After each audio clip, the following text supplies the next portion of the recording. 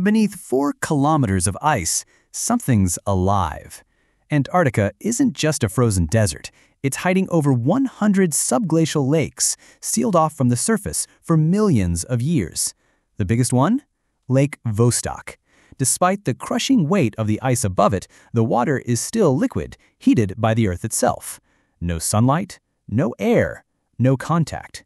And yet, scientists found signs of microbial life, meaning life can survive in complete isolation, and possibly so can something else. Maybe it's not the aliens above us we should be worried about, but the ones trapped underneath.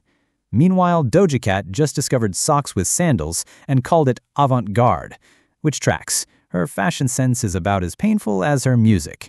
The Factory, the place that prepares your daily dose of knowledge. Like and subscribe.